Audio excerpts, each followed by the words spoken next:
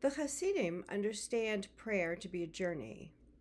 The goal is not to recite a maximum of words in a minimum of time, nor to make requests of God. The purpose of prayer is to encounter the divine as fully and intimately as possible.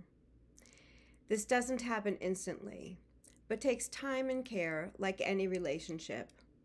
We're instructed to be patient and take our time building the relationship as the journey unfolds. The unfolding of prayer.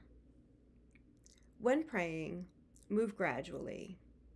Do not exhaust all of your strength at the outset. Rather, begin slowly, and in the midst of your prayer, cleave to God with greater intensity.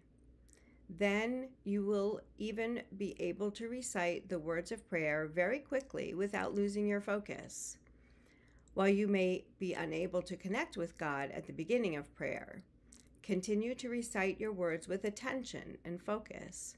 Strengthen yourself step by step until God helps you to pray more intensely. This teaching is from Tza'avat Harivash, from the Hasidic masters.